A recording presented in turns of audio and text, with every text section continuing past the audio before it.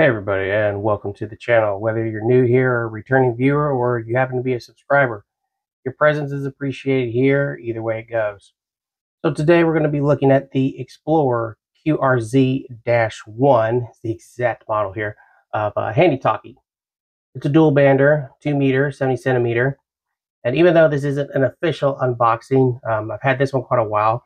I'm going to kind of just point out the components, show you what it comes with, and we're going to go ahead and do a power test, power output test for it with my Surecom little SWR power meter right here. Cool little device here. Got this also off the Amazons. I'll do a review on this later. All right, so when you receive your QRZ-1, you get a couple of components here, as you can see. You get a charging cradle here, you get the rubber duck antenna, you get the radio, of course, itself. And as you can see, it's not considerably large. It fits comfortably in my hand. It's probably about 5 inches, probably just shy of 6 inches here, from about the knob all the way down.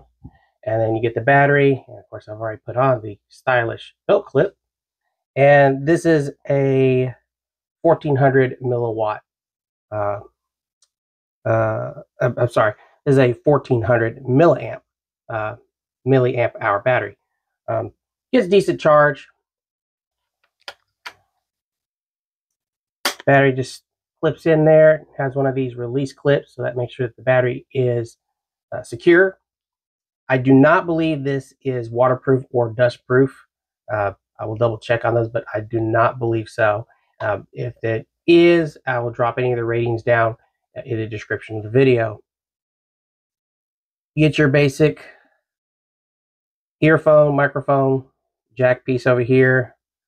Basic 2 ports you use for the charging cable and other Baofeng type connections, I call them.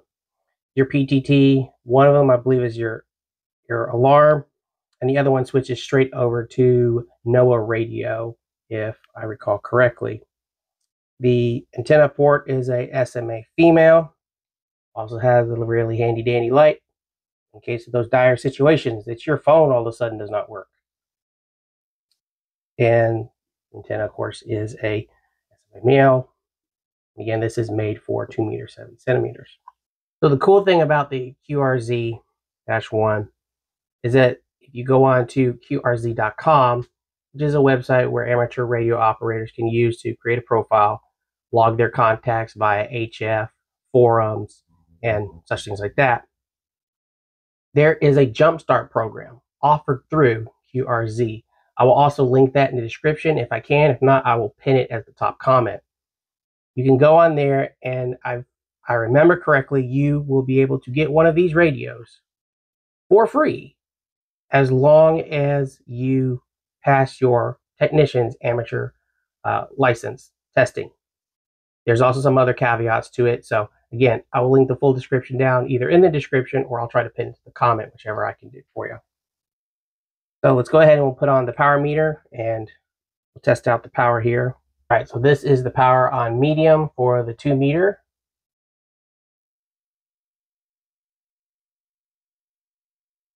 You see there, it's registering 5.35 watts on the 2 meter national calling frequency. So we'll switch over to the 446 there. Apologize again, the backlight's off. There we go. 446 national calling frequency. And again, this is on high power. So let's see. And we're putting out 4.1 watts on the 440 on the high setting. The radio is able to do high, medium, and low, which I believe the high end of this, it is rated as a 5 watt output. I believe medium is around 3 watts or 2.5 watts, and low is 1 watt. And I've also noticed that, of course, switching between your 2 meter and your 440, you would have a little bit of a higher power output on your 2 meter than you would your 440. So as the saying would go, with medium and low power, you'll get just a little more oomph if you're on 2 meter compared to 440.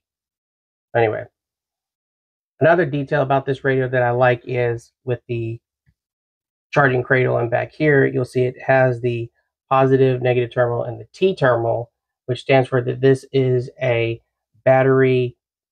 It's a battery sensor for the temperature. It's a temperature sensor. So if you leave certain electronics on the cradles all the time, they can overheat, therefore destroying the battery. This one has an internal temperature sensor in it, so that it will prevent it from overheating if you just have to leave it on the cradle and you kind of forget about it.